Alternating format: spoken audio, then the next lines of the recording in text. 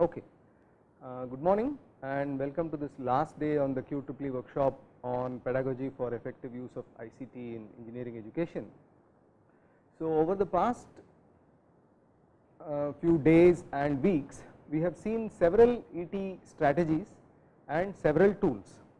So, today's session we will do something which takes us one step further, which is to examine effectiveness of these strategies.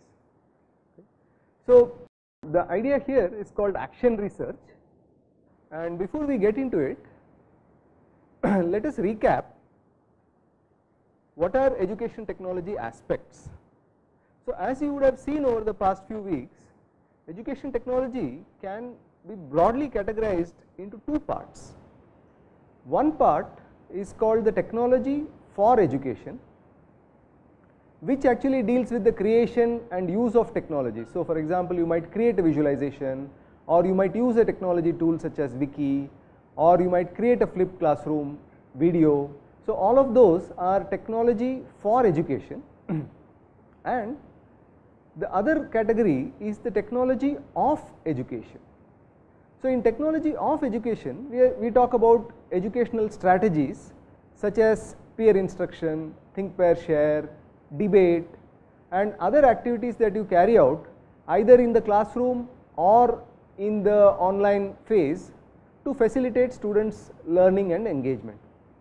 So, broadly we are talking about technologies for education and technology of education, and in this workshop we have seen both of them as well as integration of both of them. So, as technology for education, you may recall that you have worked on several technologies. For example, you are now fluent and working at the create level of Bloom's taxonomy on technologies of visualization, concept maps, wikis, video casting. You are familiar or working at the apply level of technologies such as Moodle and use of A-View. And you have exposure or understand level of Bloom's taxonomy for technologies such as web quest tools for blogging and tagging, posting. You may recall various technologies that were mentioned, that you yourself also mentioned during the digital learning tools session on 2 days ago. As technology of education, again you are familiar with tools such as peer instruction, TPS, debate, collaborative strategies and flipped classroom as a learner, as in you have experienced these tools while we have executed these activities as part of the workshop. And an important idea was that we did all the lectures in 20-minute chunks. So, that was also an important idea that you have experienced as a learner and which you can now go ahead and implement as a teacher yourself when you are creating activities. So, as a teacher, you have also written peer instruction activities for your own class and topics, you have written TPS activities, you have created group projects, and you have also created flipped classroom videos and activities for your own use as a teacher. In addition to that, you have also integrated the use of tools and technologies. You have not just simply done them separately as technologies for education versus technologies of education. You have also integrated both of them as integrating active learning strategies with visualizations, integrating collaborative strategies with wikis, concept maps with concept mapping tools, group projects with various tools, flipped classrooms with creation of the spoken tutorial or the video casting with face-to-face active learning activities. So, all of this you have seen. So, now the question is, having written lesson plans to integrate the use of ET in your topic, which is what you did in yesterday's session, what is the next logical step that you think you should take? Okay, so, there are three choices here.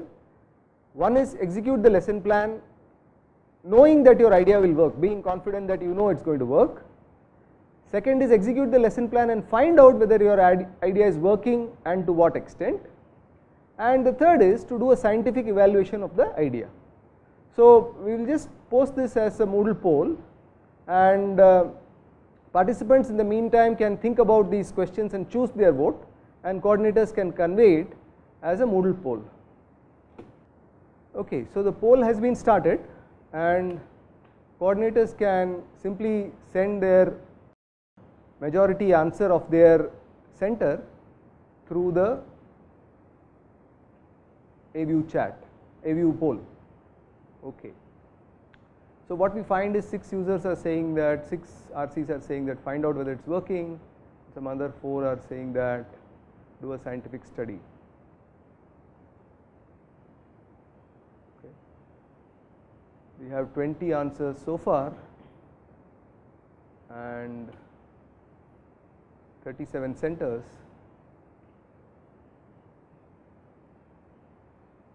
Okay. So now the majority answer here seems to be that we want to find out whether it's working. Majority of the people would like to find out whether it's working. Very few people, a fair number of people have said that they would like to do a scientific study or we should do a scientific study on it, and few people, 3 people have said that we will simply execute in the class.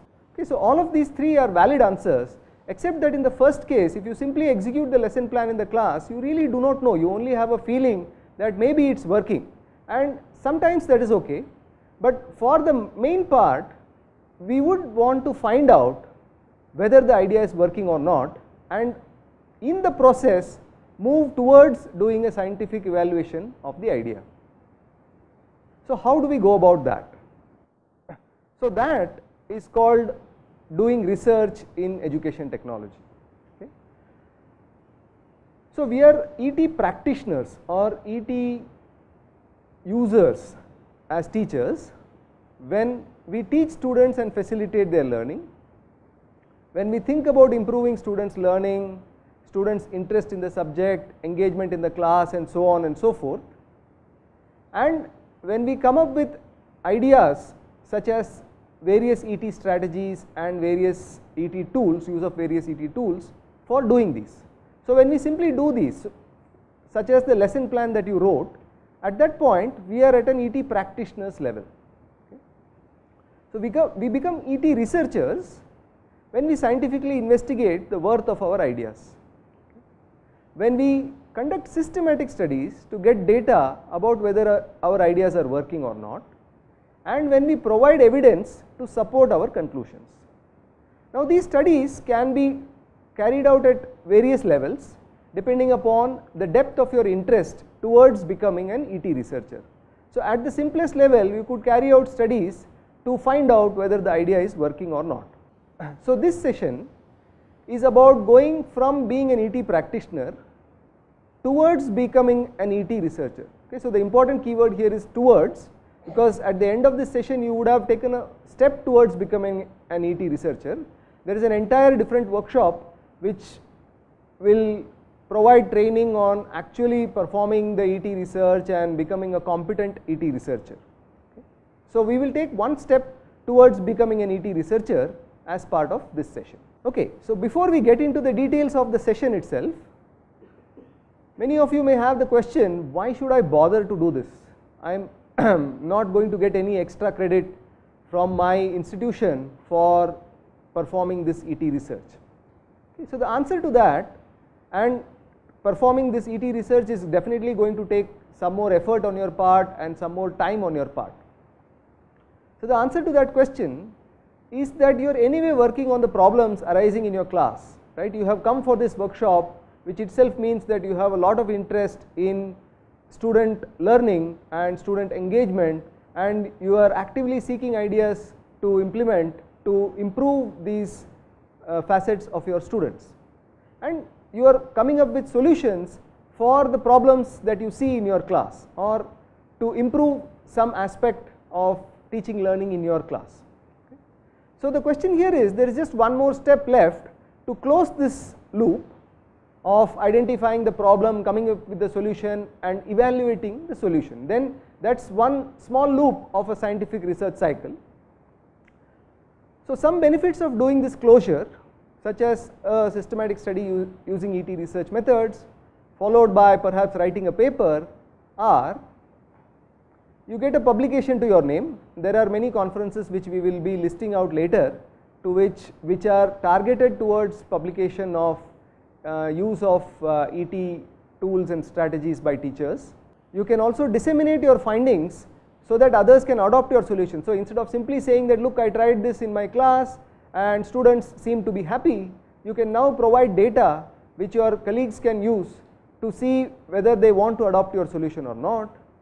And as a side effect, your skill in applying the scientific method in other areas of research will also improve. So irrespective of whether you are a CSE researcher or a EE researcher as your core area, the fact that we are doing this scientific cycle here in the ET domain will also help you to apply the same method in other areas of research. So hopefully most of you are convinced that it is worth taking this step towards becoming an ET researcher.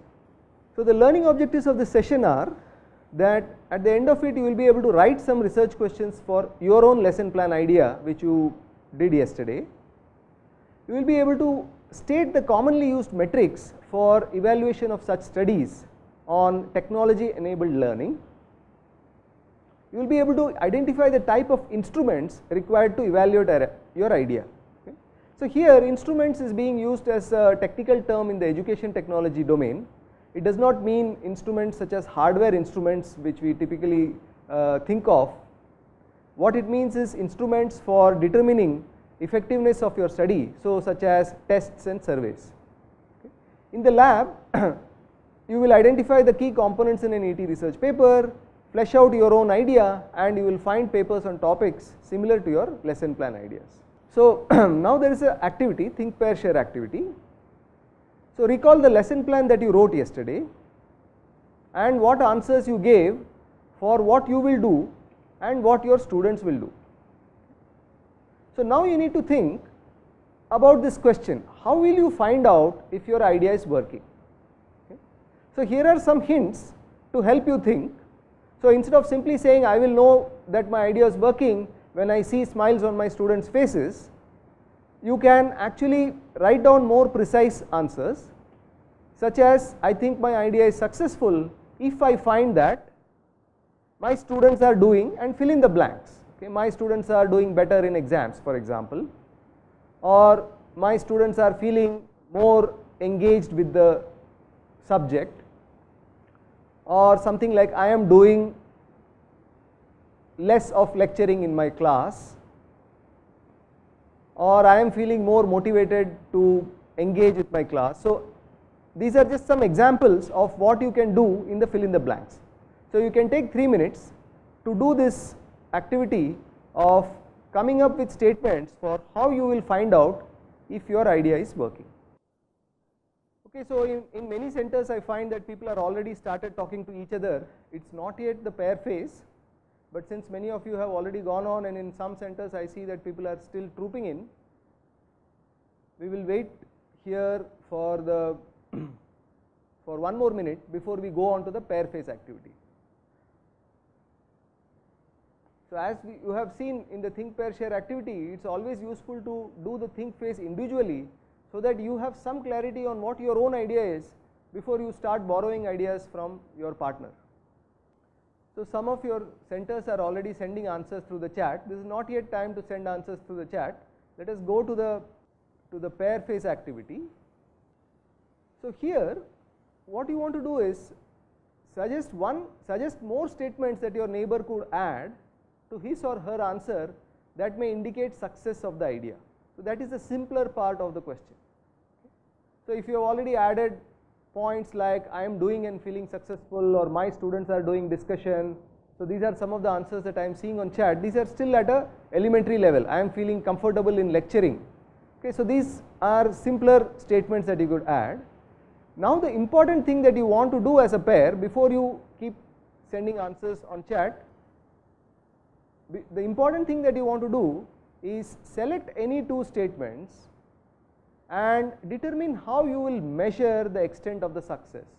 So for the ideas which people have already said, my students are feeling satisfaction, what you have to now do is identify how you are going to measure that satisfaction. Okay. So if you are saying that I am doing and feeling successful, how are you going to measure the extent of your success? Okay. If you are saying that my students are feeling comfortable in solving numericals, how are you going to measure the extent of comfort in solving numericals? Okay. So, these are the things that you need to now work on together. So, the focus here is how will you measure the extent of the success. Okay. So, you can take some time to do this. Okay. If most of you have finished with identifying how you will measure the extent of the success, let us move on to the share phase. So, share your answer with your colleagues within your RC. Okay. Mention both what is to be measured and how it is to be measured. For example, some answers that I am seeing is like, I will measure the scoring of marks or performing good in the group discussion, okay, analyzing the results and ability to solve problems. Okay. So, mention what you are going to measure, which is the performance in the exam, and how you are going to measure, that is through marks. So for each of your answers, share it with your colleagues in your class, in your remote center, and coordinators can share the most common answer through the AView chat. So some people are still saying, I am feeling happy after seeing the students' confidence. So here there are two things that you have to measure. One is you have to identify how you are going to measure your own happiness, how it has increased, and you also have to measure how the students' confidence has increased. What are you going to say to make a claim that the students' confidence has actually increased? So those are the things that you want to think about. Another example is, somebody has said students doing the assignment with more enthusiasm. So that is still what is to be measured. You are saying the students' enthusiasm for assignments is to be measured. What you also need to say is, how are you going to measure? How are you going to identify that they are doing it with more enthusiasm now? So there are some good answers which have started coming in. So one of the answers is, my students are solving 90% of the peer instruction questions within the specified time limit. So once again, for those who are writing answers like, my students are doing as I suppose it to get done, okay, what you want to say is, how are you going to measure that they are doing as you want them to do? So some of you are saying that students are more confident in articulating their ideas, and this can be measured by arranging a presentation. Now you need to take one more step and say, how are you going to measure the presentation? You have already seen some of it yesterday in terms of rubrics. So you can say that I will have my students make a presentation, I will use such and such rubric in order to measure how well they are doing in the presentation. Okay, some are saying that I feel satisfied as the students' feedback says that my lectures are interesting. So while this is valid, this is the 0th level of feedback. Okay, so what we want to do is get a little more detailed than students say that my lectures are interesting or fun. Many of them are saying the number of times a student participates in discussions and debates. Okay. Previously identified weak students are now answering the question with interest. These are good ideas. Student activities in class and out of class is enhanced to 80%. My students are doing assignments at higher cognitive level, and the measurement is the success rate after the implementation. Success rate, I assume, is the final exam. So once again, for those who are writing answers like students are motivated to learn, you need to also identify how you are going to measure that motivation. We will measure student engagement versus time, graph. We will measure student ability to explain the concept by presentation and polling. Okay, I will wait for a few more answers. We will measure students' improvement by comparing the previous and now responses to the questions before and after the activity. Take an exam before and after the activity. That is a good idea. That is technically called a pre-test and a post-test. Students are solving with lesser time and more numericals they are able to solve correctly.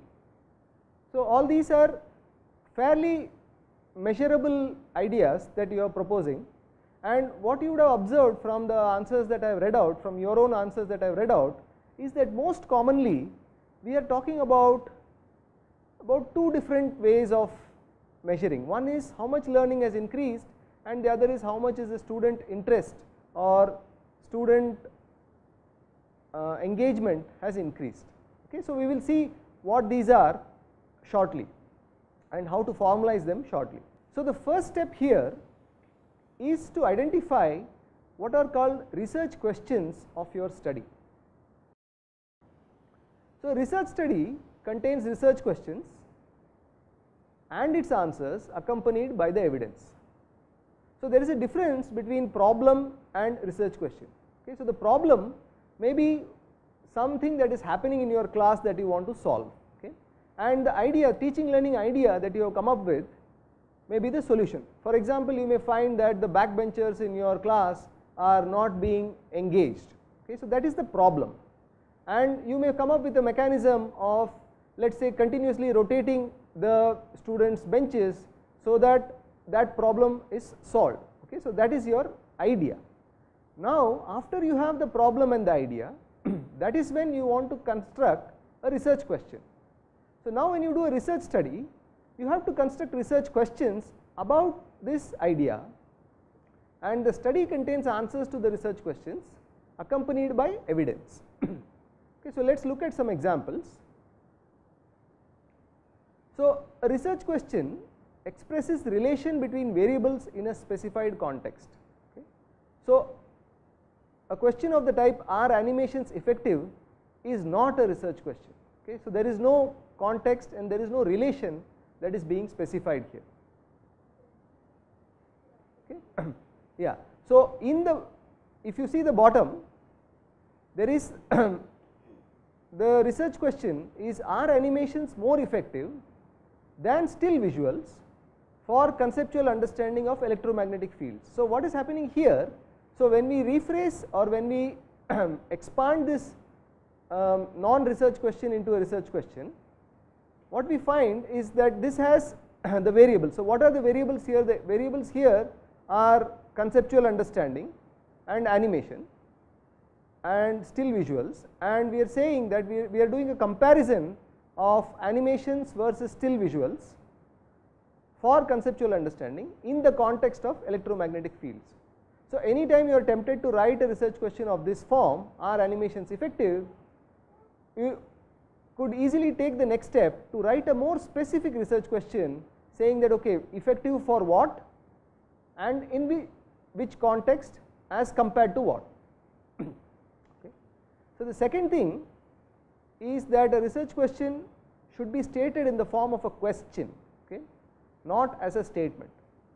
So for example, for the same study, if we say that, okay, my purpose of my study is to gather support for my idea that animations are more useful than visuals, then it is not a research question. So only when you take that and phrase it as a question, saying that are animations more effective than still visuals for conceptual understanding of electromagnetic fields, only then it becomes a research question. Okay. And the third point to keep in mind is that the RQ must imply possibilities of empirical testing. So what we mean by empirical testing is that we should be able to administer a test or a survey to students and be able to determine the extent of this more effective that we are writing. Okay. So for example, should one use animations in the primary school classroom is not an RQ. Yeah, should basically gives the feeling of judgment, and you might simply come up with a yes or a no answer, which is again not useful to anybody else who is looking at that study. Okay. So the animations, should one use animations in primary school classrooms for teaching this topic for that purpose? So when you expand it and remove the should, when we only focus on are the animations useful or not, okay, so that is when it becomes a research question. Okay, so to summarize this point, a research question has to express relation between variables in a context. It should be stated in a question form and it must imply possibilities of empirical testing. These are the three main things that you want to keep in mind when you write a research question for your own teaching learning idea. So what we will do is see a few examples of these research questions. So these are examples all these examples are from what our students in the education technology department at IIT Bombay have worked on and written papers about. Okay. So the first one is from a study of effectiveness of think pair share in a programming course. Okay. So the research questions are of the type, how much student engagement occurs in the think pair share activity.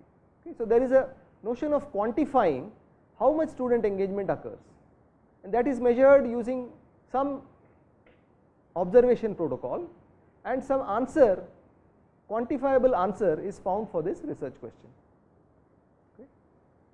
Another research question is, how does the amount of engagement change as the activity progresses.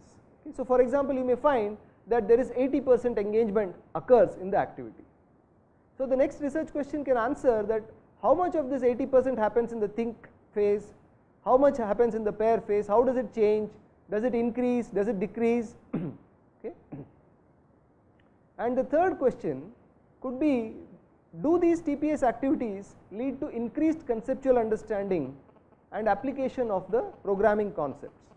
So this can be measured by tests before and after the TPS activities, or it can be measured by two groups taking the test, one group which has done the TPS activity while another group which has not done the TPS activity, and seeing what is the difference in their marks in those tests. The next study is on prediction activities with visualization. So this again, many of us will, now that you are familiar with visualizations and you have identified visualizations for use in your course, you will start using visualizations in your course. And so now the question is it sufficient to simply show the visualization? We have already seen that in the visualization session, that you do not want to simply show the visualizations there. So the question that you can ask is, does prediction activity with a visualization, where you pause the visualization and ask students to predict what is going to happen next, does it lead to higher levels of learning than simply viewing the visualization and clicking through the visualization? Another question that you could ask is, what are the students' perceptions about learning from visualization with the strategy that you have used? Do students feel that it is making them work more? Do students feel that it is benefiting them even though it is making them work more? Okay, so these are student perceptions that you can measure by means of surveys and interviews for answering this RQ. The third RQ can be, what are the difference in learning and perceptions in high achievers as compared to low achievers? So does it happen that the high achievers in your class feel that the prediction activity is required or not required?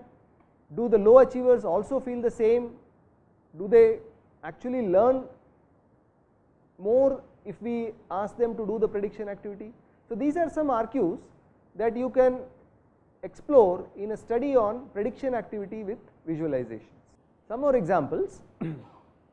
So here is a study with student use of Blender, which is a 3D animation software, in engineering courses. Okay, so computer graphics and engineering design courses. So one question is, does a 3-hour Blender training module improve the mental rotation ability of first year undergraduate engineering students? So what is meant by mental rotation here is that given an object, a 3D object, and given one view of that object, are the students able to mentally rotate the object and draw the view from another perspective or another angle? Okay. So does this Blender 3D software, which helps the student to visualize the object, does this training improve the mental rotation ability of these students? So how would you answer this RQ? You might actually give some objects, give some tests to the students before the training and see how well they are able to do the mental rotation, then do the training, and then again give another test to the students to see whether this mental rotation ability has improved in the subsequent test. So that is how you would go about answering the RQ. Another RQ that you could ask here is, does a 3-hour Blender 3D module, training module, motivate students to learn computer graphics concepts? Does it increase their motivation? So you can check whether what do students say before the session about their fear of computer graphics, what they think, whether it's a easy subject or a difficult subject, whether they can do that, whether they are interested in that. And after the blended training module, you can see whether there is any change in that perception or motivation towards that subject. Some other studies which are on training programs or use of mode of teaching learning. Okay. So one of them, one RQ is, what was the improvement in the participants' knowledge of ET research methods? So this is from a similar workshop that we carried out last year using the same SRC mode that we are using currently. So the workshop was on ET research. So the current workshop is on ET tools and strategies. So what we measured was, what was the improvement of the participants' knowledge, both measured by means of their assignment submissions and perceived by means of what they answered as their surveys. Another RQ is, how do the participants' perception of the usefulness of active learning strategies in SRC mode affect their overall satisfaction? Okay. So this could be an RQ that you can directly relate to. So the way we are interacting right now is what we call the SRC mode, because we are interacting synchronously, and you are all remote and in a classroom. So it's a synchronous remote classroom, and we have used a lot of active learning strategies in the sessions, for example polling and think, pair, share. So how does your perception of the usefulness of these activities affect your overall satisfaction of the workshop? Would you have preferred that we not do these activities and simply go on transmitting information from our end, or do you feel that conducting these activities has actually helped you to learn more from the course and to stay more engaged with the course? Okay. So this is one example of an RQ. And a third example of an RQ in such a forum is, how effective is the Moodle forum for collection of muddy points from participants? So muddy points is basically queries and doubts at various levels. They could be clarification, they could be conceptual, they could be deep queries. So for different types of queries, how effective is the Moodle forum for collection of queries from participants, and how effective was it to address the queries? Okay. How satisfied were the participants that their queries have been addressed? So for example, many of your queries we are addressing over chat. So you are sending us the queries over chat and we are addressing it back through the video. So the RQ could be, how effective is this form of getting the queries and addressing the queries? So these are some examples of RQs. So now what we will do is, we will do an activity which we call fastest finger first. You must have seen that in many TV programs. Okay. So the idea here is, you have to quickly write an RQ about your own research study. Okay. So revisit your answer to the think, pair, share activity that you just did some time ago, and write one RQ for your ET research study. Okay. So the key thing that you want to keep in mind is that this should be a question and not a statement. Okay. Quickly pass on your answer to the coordinator, and coordinator can share the first valid RQ that they get through the AView chat. Okay, I have got the first RQ from Don Bosco College of Engineering and Technology, Guwahati. Do use of peer instruction lead to improvement in answering the in-class questions correctly? Okay.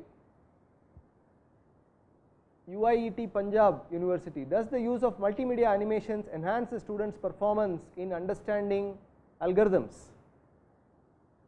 Slightly incomplete, because enhance, when you say enhance, you have to say as compared to what? But still it's a good RQ to investigate. How to evaluate performance of Moodle in teaching learning process? This is still a very broad RQ. Does the increased use of ICT in teaching distract the brighter students?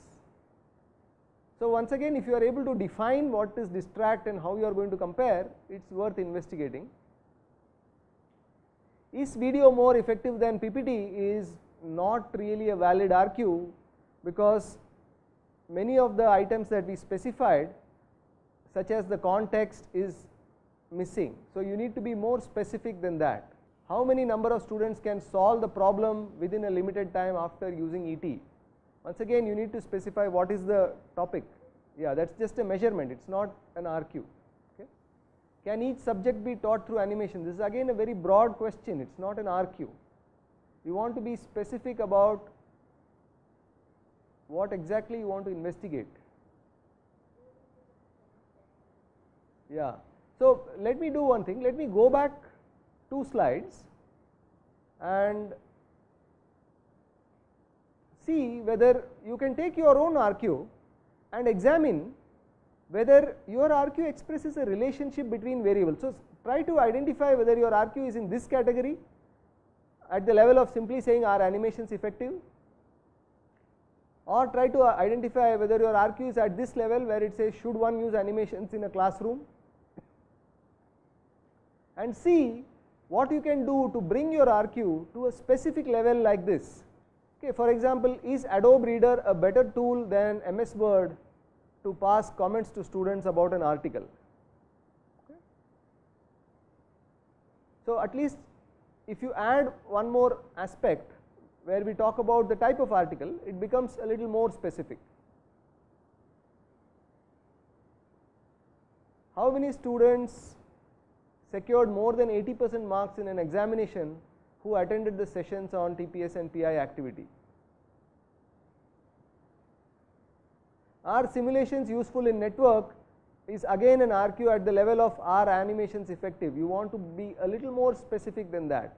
Simulations as compared to what and for what purpose. So the comparison is important and the purpose of use is important in addition to the context that we are talking about. Okay. Does the flipping classroom improve the learning capacity of weak students than the traditional chalk and board method? It's a medium level okay. See, one more thing that you want to keep in mind is you want to investigate RQs which are beyond the obvious, slightly beyond the obvious. Okay. How to effectively implement visuals in ICT in the class is not an RQ. Okay, that's a question that you are trying to find an answer to. It's not a research question which you can answer using some measurements. Okay, so what you are trying to do there is to come up with a process or a mechanism of implementation. So that's a problem or a question. So the difference between a research question and a question is that the research question has to have possibility of empirical testing. Okay, here is a question. Does fastest finger first activity motivate the participants to answer better than the PI activity? It's a very good question which has come from Government College of Technology, Coimbatore, which is actually a good play on our active learning strategies itself. Well done, Government College of Technology, Coimbatore. Okay, we will move on.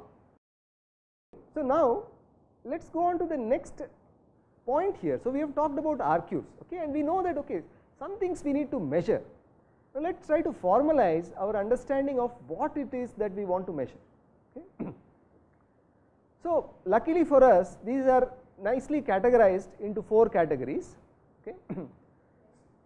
So the TEL actually stands for technology enhanced learning. So if you see in some earlier slide, I would have given the expansion of TEL, technology enabled learning or technology enhanced learning. So TEL is basically wherever you are using technology for the teaching learning process. Okay. So the metrics can be broadly classified into 4 categories. The first one is called effectiveness.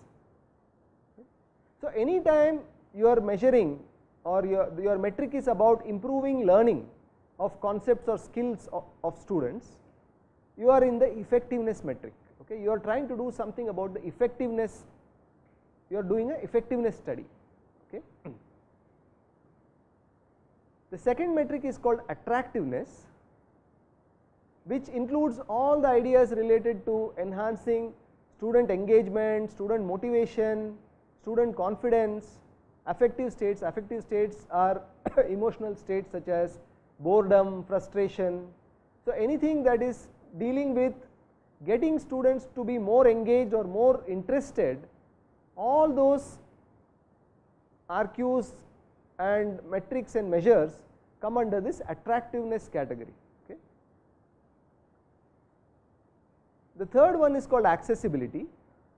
So, accessibility is making the solution accessible to larger groups. So, scaling the solution to larger groups, different types of learners, different contexts. The fourth one is called efficiency, where what we are measuring is how much time is saved. So, some of you had questions like, are students able to do this faster, okay, for an individual or for a group.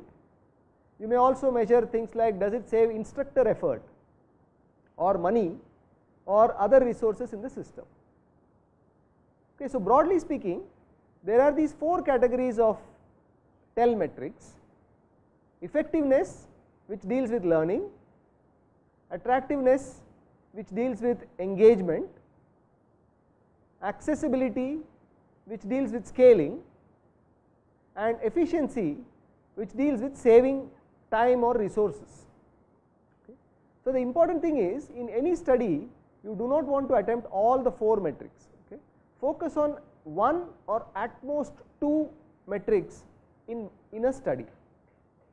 Okay.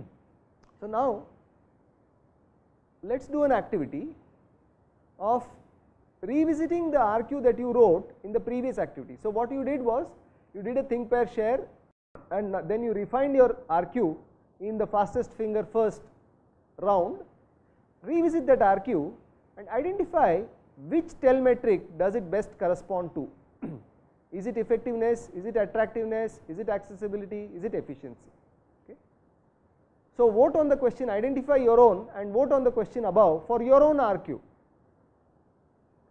And coordinators can simply convey that majority of my RC people are working on either effectiveness, or you can say that, okay, most of the people RQs at my RC are dealing with attractiveness.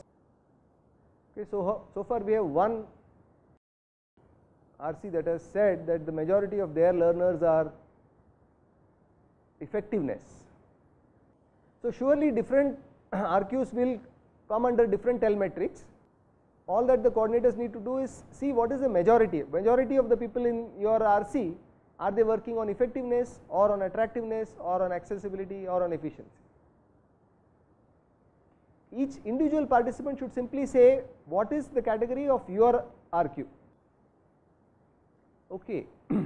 We have most of the RCs have submitted, and an overwhelming majority 16 are in the effectiveness metric, improving of learning of concepts or skills in some form. 4 are in the attractiveness metric of enhancing engagement. Another 4 are talking about accessibility, scaling to different scenarios. Okay. I am surprised because when the RQs were to be shared, I did not see too many of these which were talking about scaling to different scenarios, and 3 are talking about efficiency or saving of time or resources. So, do revisit the definitions of accessibility and efficiency and see whether you are doing accessibility or whether you are doing attractiveness in some different form. So, what we find in any case is that the majority of you are focusing on effectiveness, okay, with attractiveness being the second or the runner up in terms of the majority. Okay. So, what we will do is we will look at a few examples of how to measure these two metrics, effectiveness and attractiveness.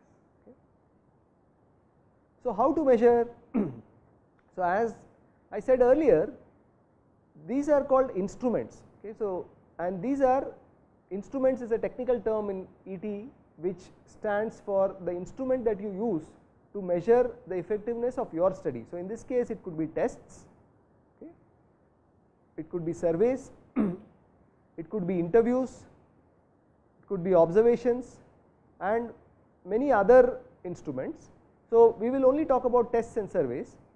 Tests are commonly used instruments for measuring the TEL metric of effectiveness. So, since most of you are RQs are on the metric of effectiveness, you will be using some form of tests. Okay. So, improvement in learning of some concepts or skills, and in the next slide we will see some do's and don'ts for setting up of these tests or use of these tests for measuring the TEL metric of effectiveness. The other commonly used instrument are surveys, which are for the TEL metric of attractiveness, where what you are measuring is enhancement in student engagement, motivation, confidence, etc. So, surveys, once again we will see some examples of how to construct these surveys. So, by and large these would be your most commonly used instruments, some form of testing for improvement in learning and some form of survey for enhancement of some engagement or motivation. And then these are other techniques which go a little deeper than tests and surveys for identifying what is going on in the classroom or in your course, and getting into details of these other instruments is beyond the scope of this particular workshop. Okay. So, we will just look at these two instruments, tests and surveys.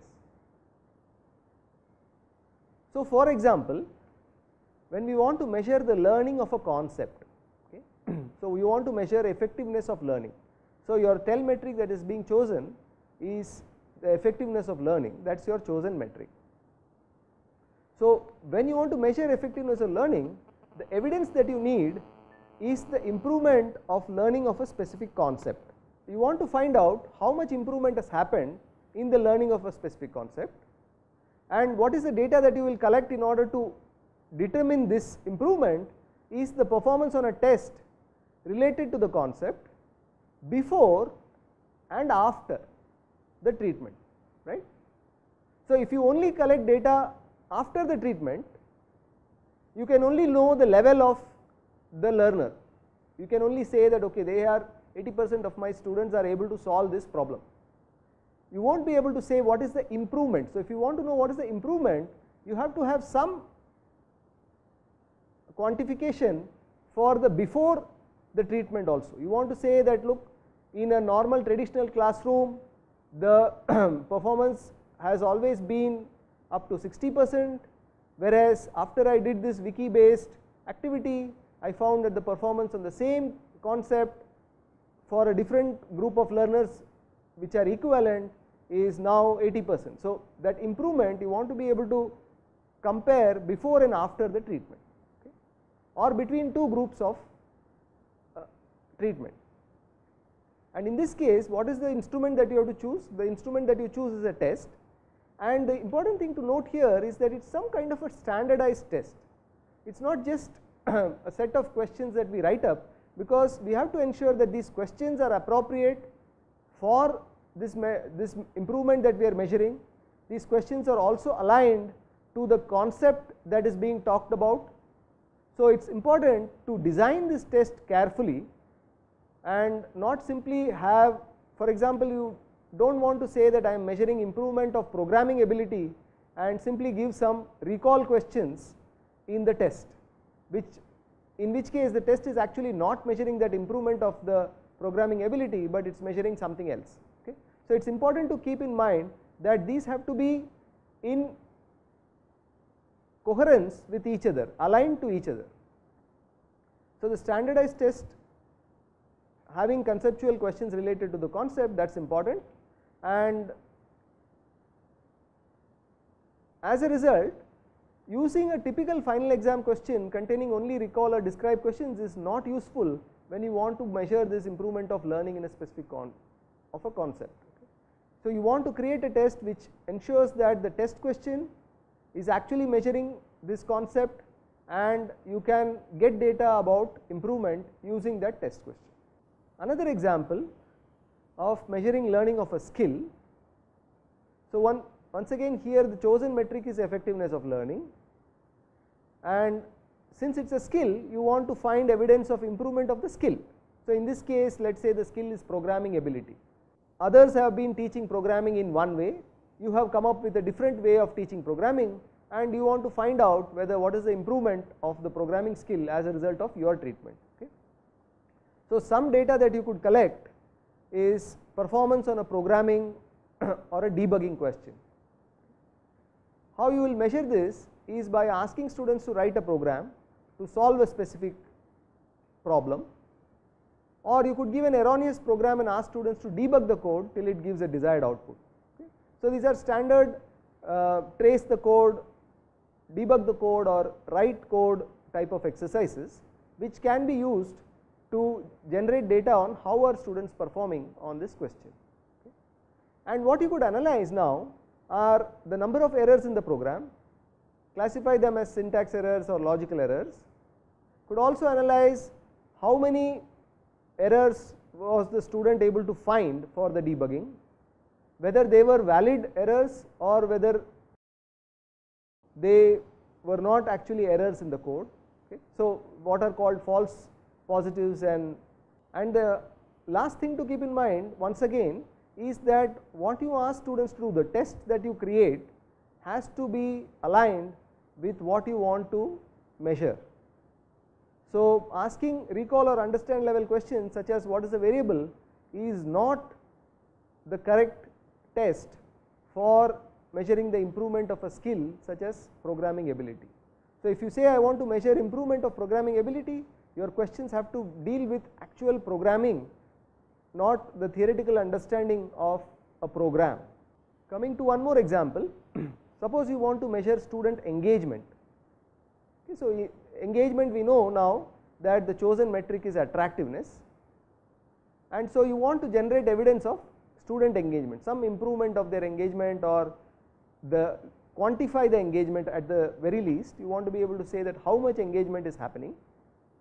So, the data that you want to collect are students' perception of their interest in the course. For example, the question that many of you are thinking about, do these active learning strategies improve their interest in the course? So, and other measures which some of you have already mentioned are participation rates, how much time do students spend on task, and so on. And these can be measured using a questionnaire. So, questionnaire is a form of a survey.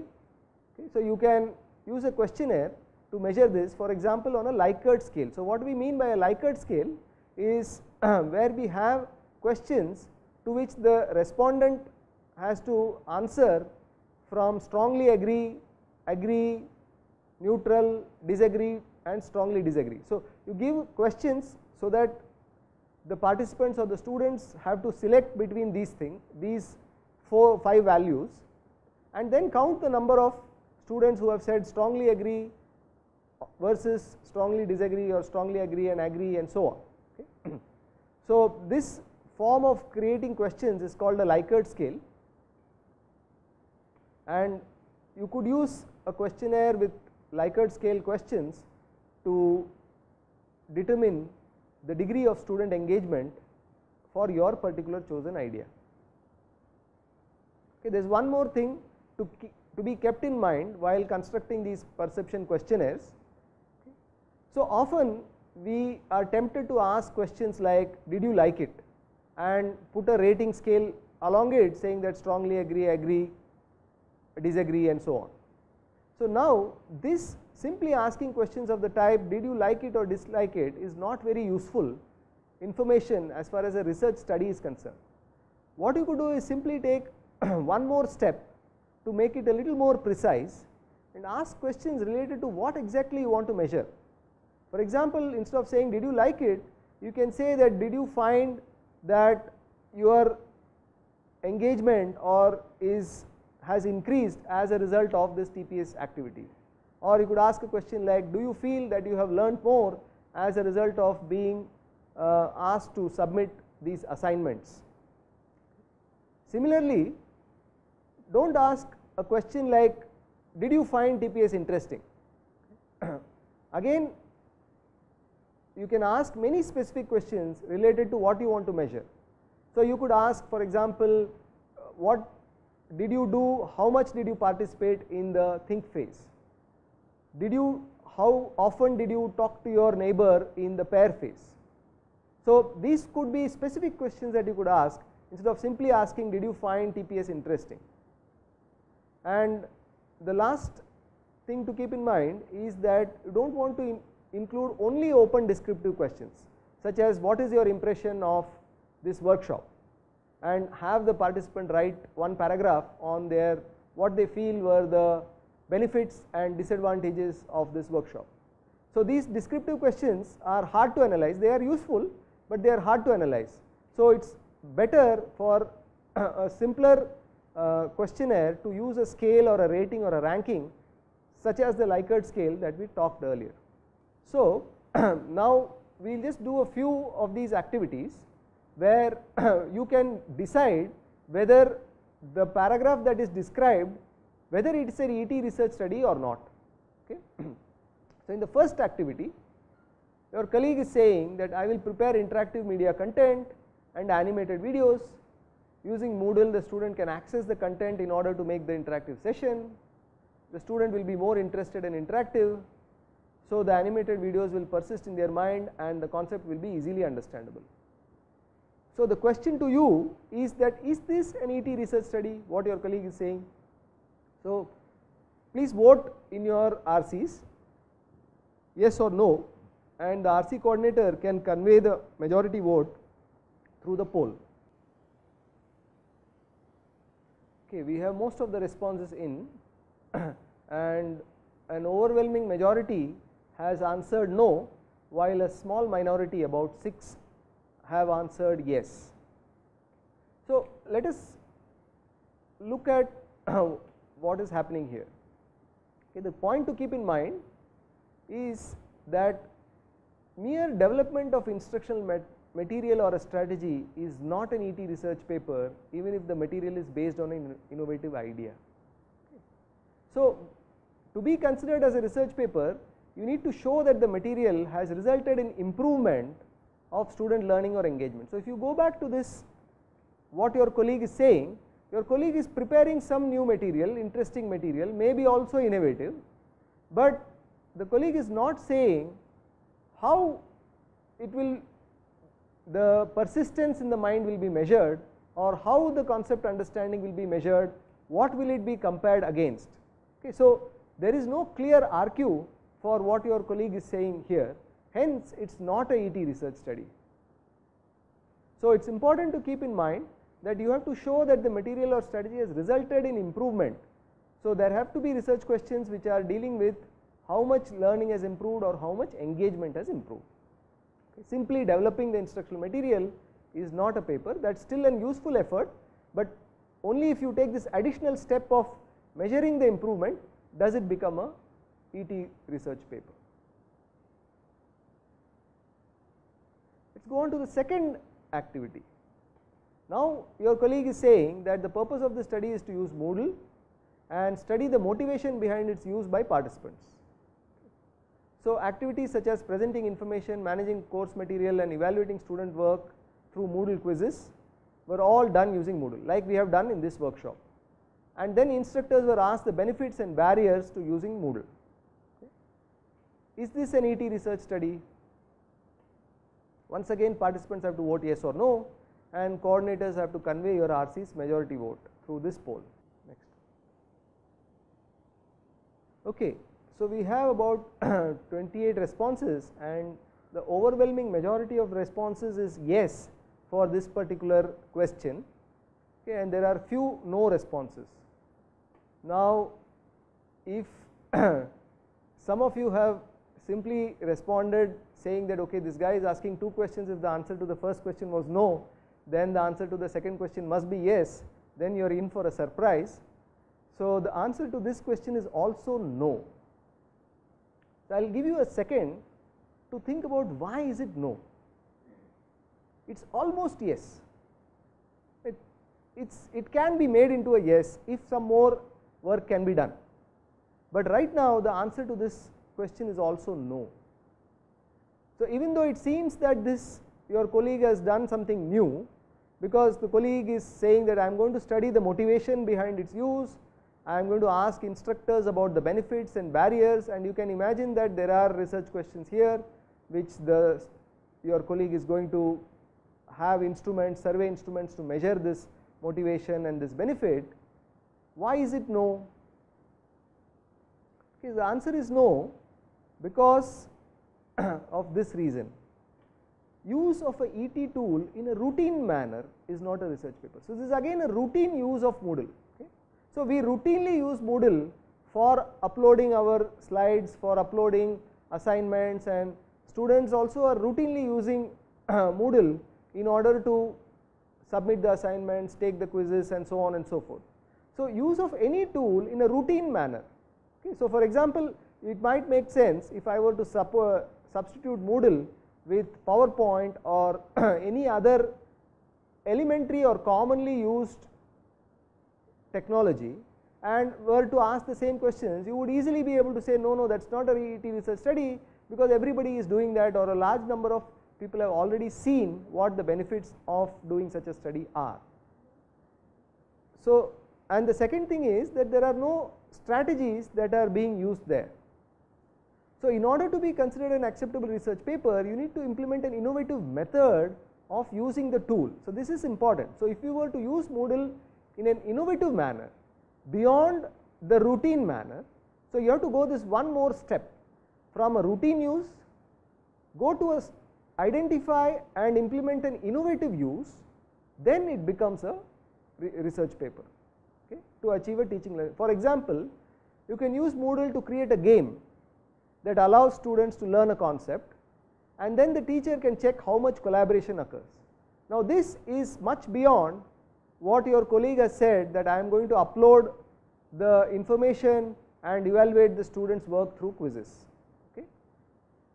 So, going from routine use to innovative use for a specific teaching learning goal, which many of you are already halfway towards in terms of the strategies that you have proposed in your lesson plans, okay, is what makes a study or a report into a research paper.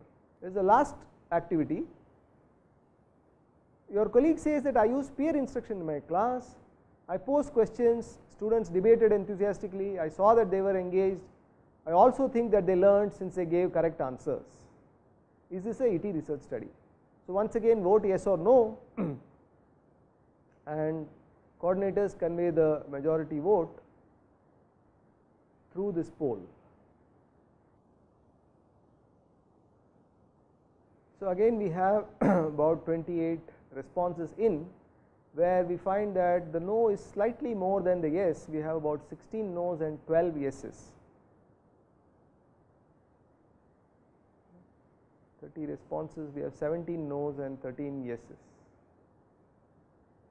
Okay. So, let us go back to looking at the question and see whether what could be the point here. Okay. I saw that they were engaged, I also think that they learned. So, these are the key, I saw and I think. Okay. So, what is the point here? The point is, a report of a strategy that you implemented is not a research paper, even though it may contain a good idea. So, this is again one of those which is currently a no, but which can be made into a yes. So, you need to show details of why your strategy is different from existing research on that strategy, right. So, peer instruction, for example, is a well known strategy. Many people have already published on this strategy, saying that peer instruction allows question, encourages students to debate, it ensures that students are engaged, and it also leads to better learning. So, there are a lot of studies which are already published on this topic. So, your colleague's work currently is in a no, and it can become a yes only if there is some novelty in the way your colleague has used the strategy. So, you need details to show why your strategy is different from the existing research on the strategy, and you need to establish systematic evidence that it works beyond saying that my students seem happy or learning. So, there has to be a lot more effort to quantify what do you mean by I saw that they were engaged or I think that they learned, that is one thing. And the second thing is, there has to be also comparison with what have other people already said about peer instruction. Am I the first person to say this, or is this result already known in the literature? So, that is an important thing that one needs to do, and you will be doing some of these for for your own idea in the lab that follows. Okay. So, let me do an overall summary before going on to what is expected in the lab session. So, the key points of this session are: what is not ET research? Okay. Mere development of instructional material is not research, even though keep in mind that development of instructional material is a very valuable activity that we undertake as teachers. So, it is a very useful activity as something to share with other ET practitioners, something to put up on your website, something to release under Creative Commons, something to make available to the world at large. However, the development of the instructional material is not a research idea, okay, it is a research practice. Similarly, use of an ET tool in a routine manner is not ET research. So, what you need to do is go beyond the routine use and come up with an innovative use and then conduct a study about it in order to make it research. And the third example that we saw, a report of an application of an ET strategy is also not ET research. So, suppose you apply TPS in your classroom and you find that TPS helped your students to be more engaged or improve their learning for those students who use TPS. Again, this would come under the routine category of routine application of an ET strategy. So, it is already known that TPS does improve student engagement and student learning. So, simply repeating that as an application of an ET strategy is not ET research. You need to go one extra step to identify what is something different that you have done with that strategy. Okay. So, some features of ET research are: you want to identify research questions that we saw as examples, many examples we saw. You want to use established TEL metrics for evaluating your study, and you want to gather data using appropriate instruments such as tests, surveys. Tests and surveys are what we have seen so far. So, the key point here is you want to go at least one step beyond routine use, right. So, how do we do that? Okay. So, one method of doing this is to read papers on what others have already done. Okay. So, when you read papers on what others have already done, you will come to know what the level of, whether what you are saying is routine use or whether what you are saying is innovative use. Okay.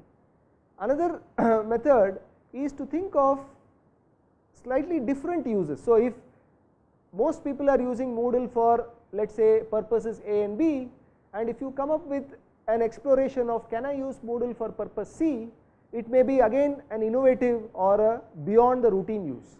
Okay. Similarly, if most people have done studies on effectiveness of TPS in a classroom, and if you are now going to see that is TPS effective in this SRC mode where you are, I am here and you are all in different centers, and does TPS happen as effectively in the center as it would happen if I were in the class in front of you, that again would be beyond the routine use. Okay. So, the idea, so the key thing for going one step beyond the routine is to look at what other people have already done, and that is what we will do as part of the lab. So, what you will do in the lab is to refine your study. So, there is one research paper that is uploaded on Moodle, there is not two, there is one research paper that is uploaded on Moodle, and there are a few simple questions about that paper that is to help you to get started thinking about what are RQs, be a little more clear about identifying metrics and instruments and so on.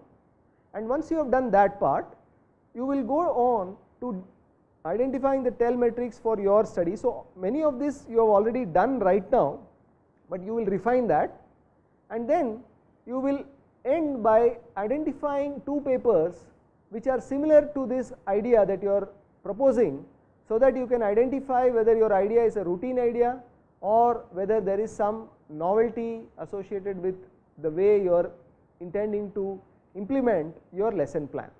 Okay, so, that is what we will be doing in the lab, and this assignment is called refine your ET research study, which is what we will do immediately after the tea break. So, what happens next in this? Suppose you are interested. Okay. So, it is not essential that all of you be interested in carrying forward your lesson plan idea into an ET research study. So, as I said in the beginning, it is perfectly okay if you are simply going to execute your idea in your class and be happy with informal perceptions of improvement in learning and engagement. That is perfectly acceptable to stop at that point. So, especially if the idea is a routine implementation of a known strategy or a known tool. Okay. So, for those who are interested in executing their idea and pushing it a little bit more and conducting the corresponding ET research study, there is a forum that we have created on the QEEE Moodle, that is called Mission 2015, going from ET practitioners to ET researchers. Another thing that you could do is to attend the conference on technology for education. So, if you Google T4E 2014, it will take you to the conference website. The current year's conference is being held at Amrita University in Kollam, December 16th, 18th to 20th, December 18th to 20th. So, even though you do not have a paper in this conference, or you may not be able to complete your study in time, you could still come to the conference and talk to us at the conference, which will help you to refine your study and submit it for the next year's conference, which is T4E 2015. So, simply attending this conference itself will be of great use to you, both from the learning more ET strategies perspective as well as from the how to conduct an ET research study perspective. And for those of you who persevere with registration and attending the conference, what we will do is we will provide mentoring for executing the research study in your classroom. We will provide mentoring for how you should go about data collection and analysis, and we will help you write a research paper on your idea for the next T4E, which is T4E 2015. Okay. So, we have already created lot of templates to help you with this. Right now, I am not going to talk about any of these templates. If you are curious, you could download and use them from this website. So, what we will do now is to break for tea and go to the lab for doing the lab assignment called Refine Your ET Research Study.